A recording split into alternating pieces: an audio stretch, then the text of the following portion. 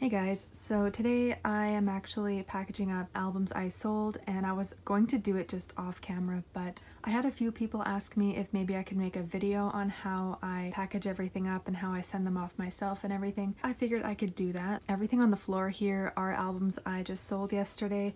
I did a huge sale on my Instagram, or my sale and trade Instagram. If you want to check it out, go ahead and look there, because everything in the back there, like these, and everything here are stuff I have not sold, but everything on the floor here I did sell. I guess maybe I can talk about prices as well, just overall how I like to sell things. So usually I will sell albums without the photo card because these are like a lot of my extra copies. That's in like most cases.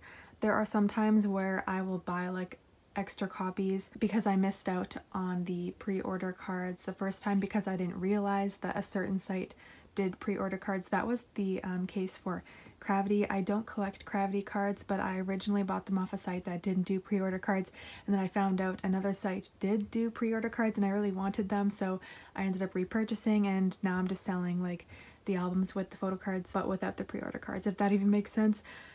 But yeah, so a lot of these don't come with cards, but any album I sell that doesn't come with any cards or whatever, I will make it much cheaper. So if it's an album that doesn't come with any inclusions at all, it's just like the album by itself, I usually will sell that for $8 USD.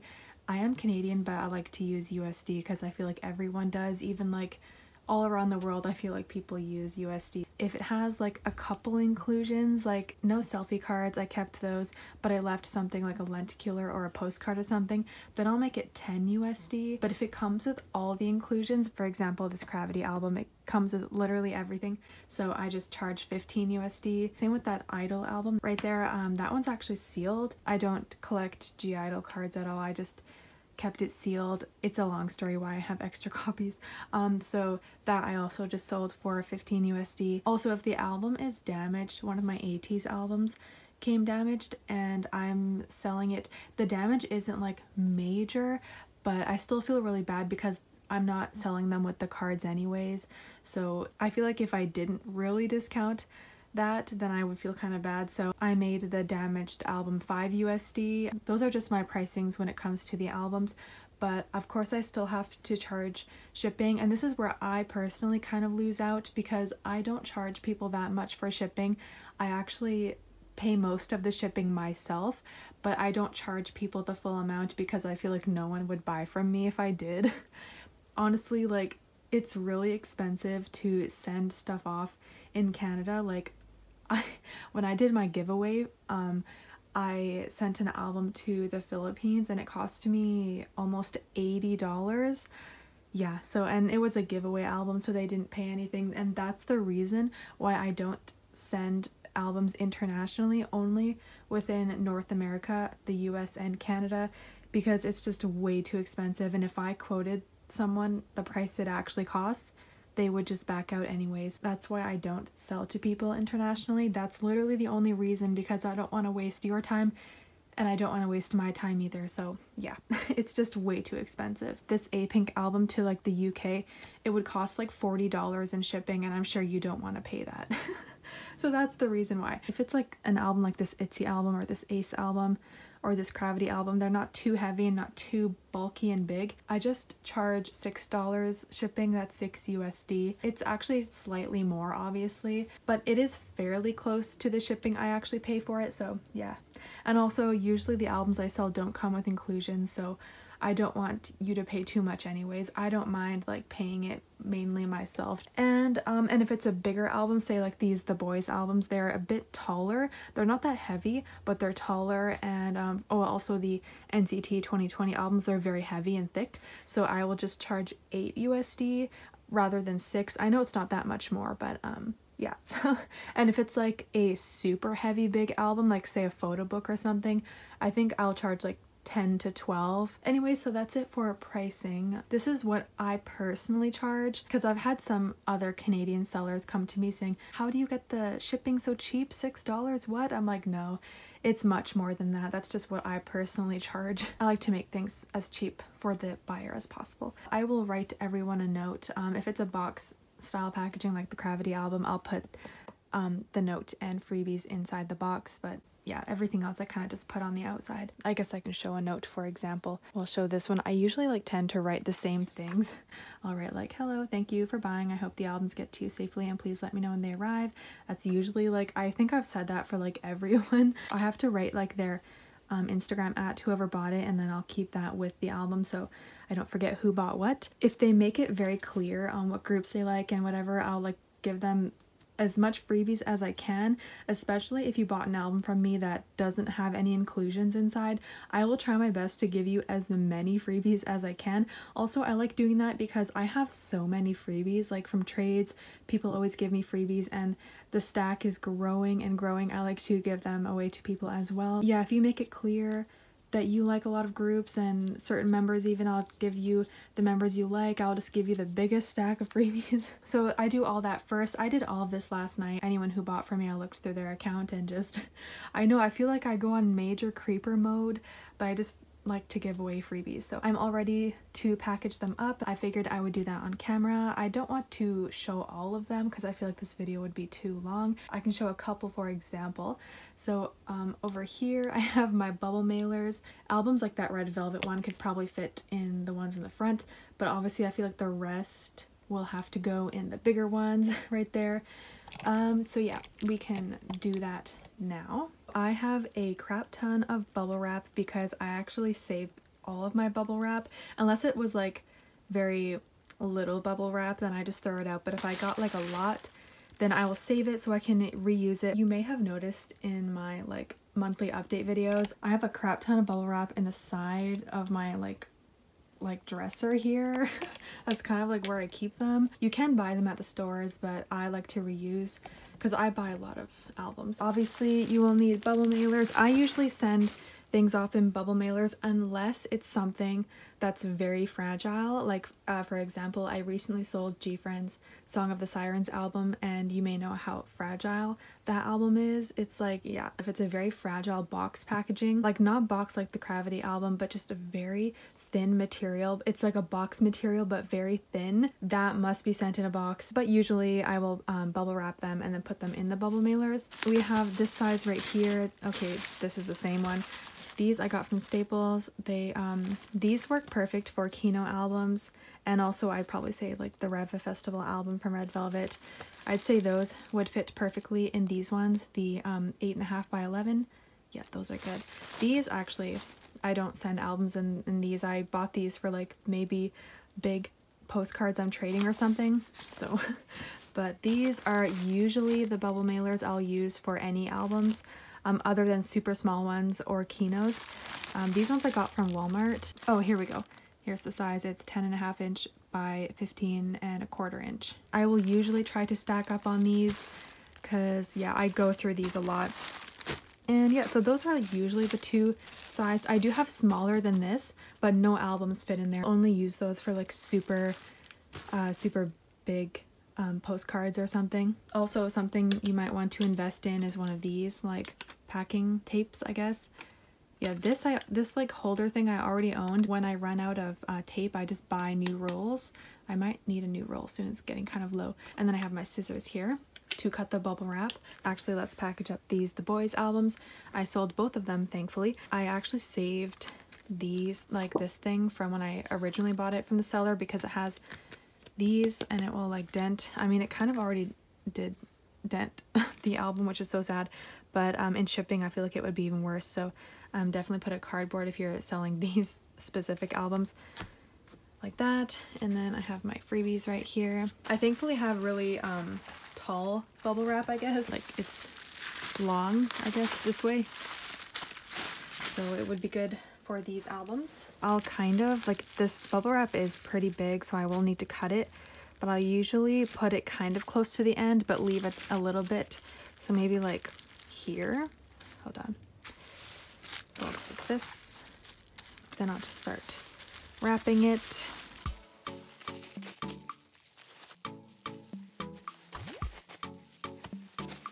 I'll probably do it one more. This is a very thick bubble wrap, so that might be enough, but I'm gonna do it one more. Okay, and then I will cut it here.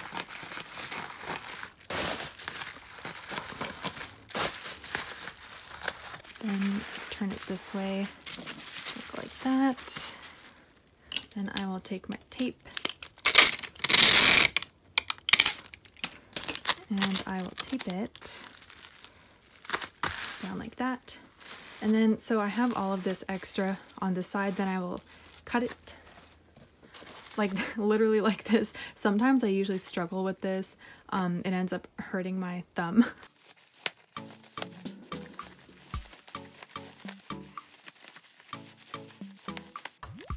That wasn't too bad. Not a very clean cut, but I feel like I left a little bit too much. I think I'm gonna cut more. Push it up a bit. There we go. With these extra bits, I just throw them out. Sometimes if I have a big enough bit here, then I'll save it, but even this is a little bit too small. Then I'll take more of my, what is this called? Tape. Oh my gosh. And I will, okay, can you see this? I'll put it up here. And then I will go like this, like that. And then I'll do that on the side.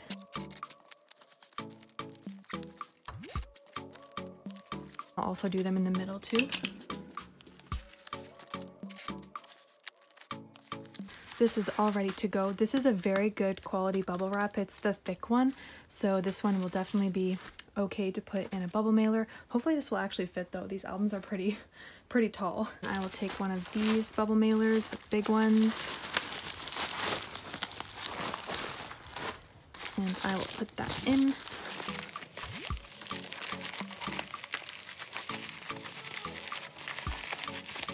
Oh, it's a tight fit. I had to do that off camera because, yeah, I didn't want you to see me struggle. But that is a very tight fit. I have sold albums like this before where I had to tightly fit it in, and it did arrive safely, so don't worry, this is totally fine. As long as you bubble wrap it, okay? They might have to like snip this. But yeah, so there it is in there. It's very secure. It has that extra bubble wrap layer inside the bubble mailer, so it is very protected. And then I will just like this, seal it, and you just peel this off. I will also show you how I work my, because I even send them off myself. I don't go to the post office. No, I do not like going there. I do not like going to the post office. The post office ladies are so mean. I don't like dealing with them, so I do everything myself, because I do have a business account on Canada Post, so I do everything myself. I create the labels myself, so I will show you how I do that as well. Next we can do this tiny little red velvet album I sold. This one will probably fit in, no, not this one, this smaller bubble mailer, so we'll see about that. I have a thinner bubble wrap. This one I forgot to include a note. Hold on, let me go write that really quick. Okay, I'm back with my note. I don't know how I forgot that, but this one will fit perfectly with this bubble wrap.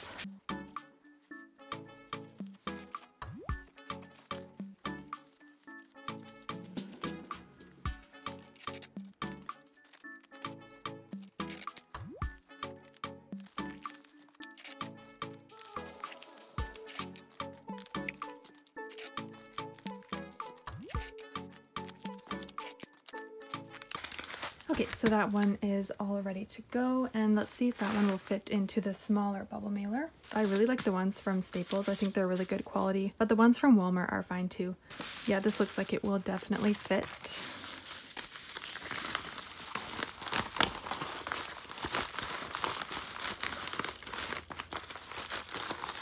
Nice, that's a perfect fit. And there's lots of room as well. If I have like extra posters, sometimes I'll sneak one in there, like I'll just add it in. There was a point where I had some like extra copies of posters and I just did not want them, so I just like added them in some people's orders. Yeah, maybe we can do one more before I start like the next segment of this video, I guess. Next we can do this one. This person bought 2 albums, the ITZY album and Ace album, and they also got the pre-order little postcards and tattoo.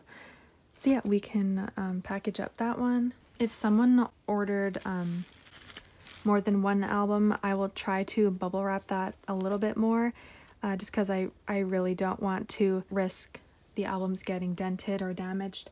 I one time had, this was many years ago, around the time I've kind of first started selling albums, an album I sent, I guess I didn't use enough bubble wrap and it ended up getting dented. I did refund them majority of the money. I usually will like put it more over that way and then like cover it first, then start wrapping it.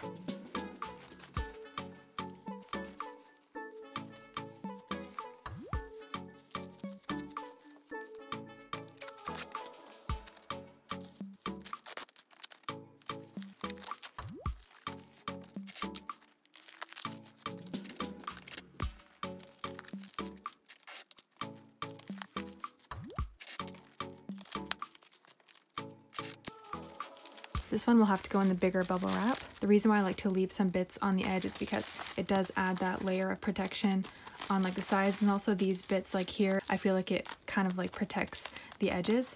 So yeah, that's why I like to leave bits at the end, and you know. So yeah, that one's all ready to go. Bring out the bigger bubble mailer.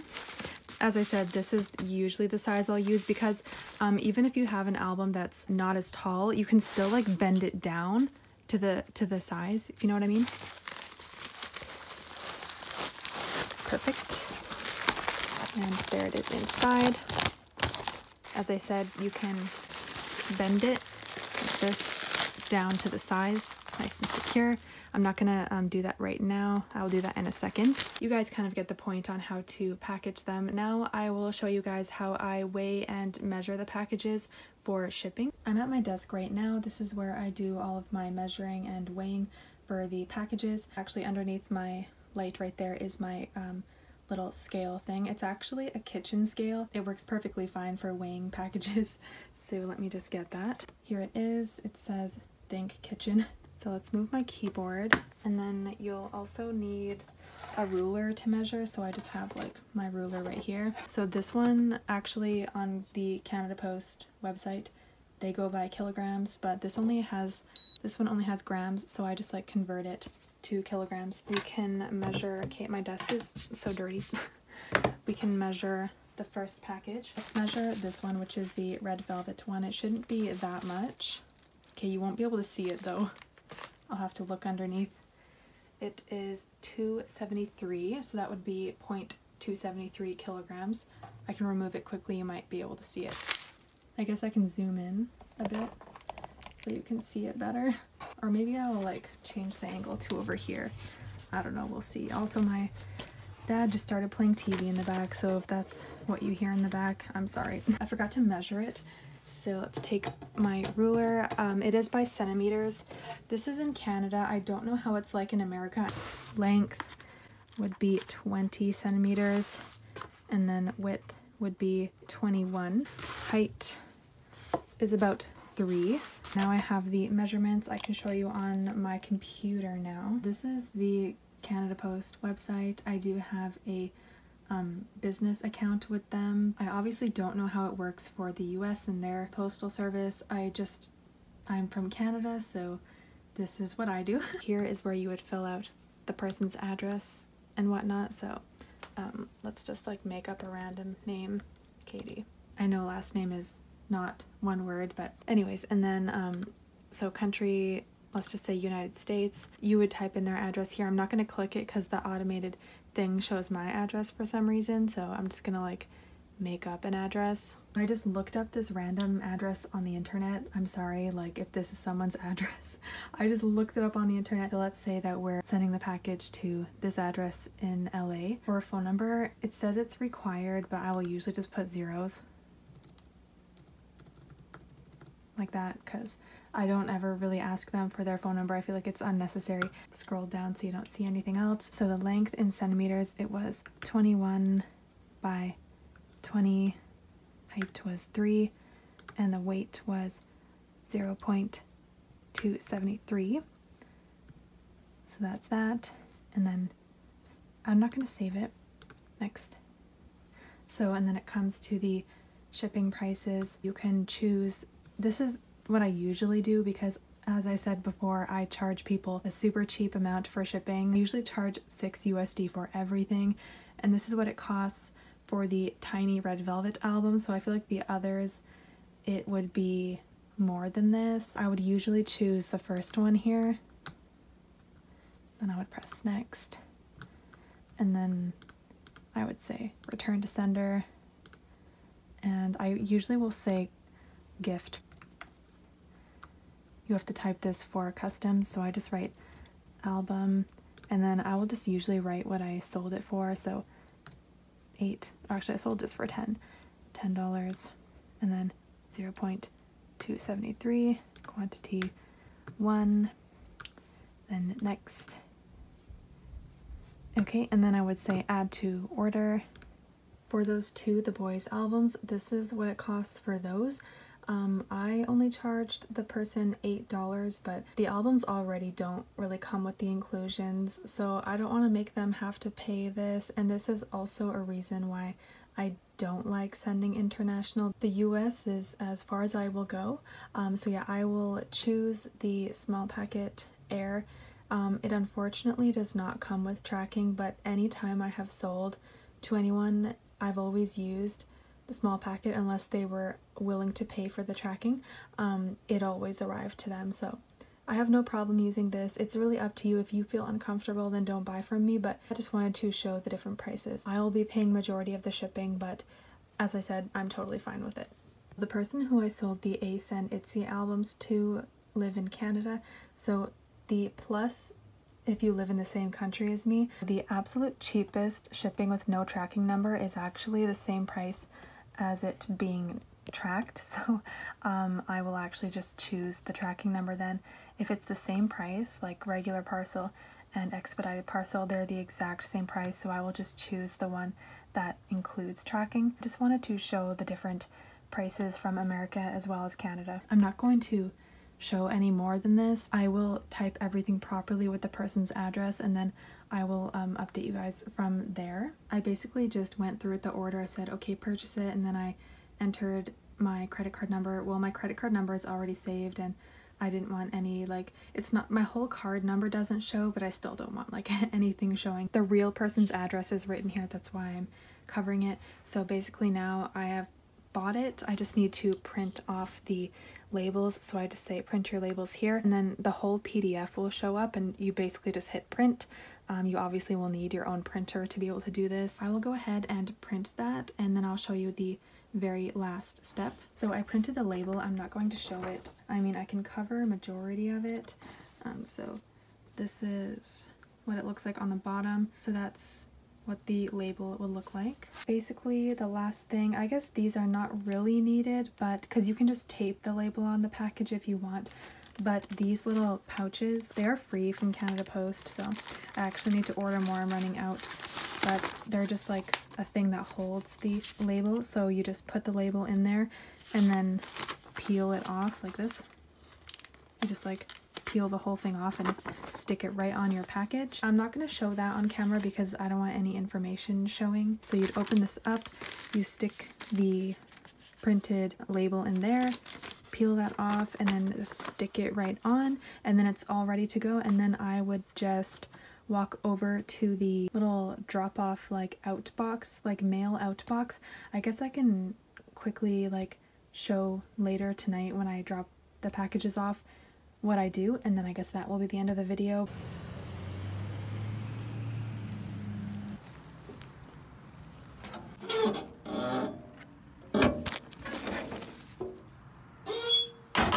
It's basically all I do to sell and package up things myself.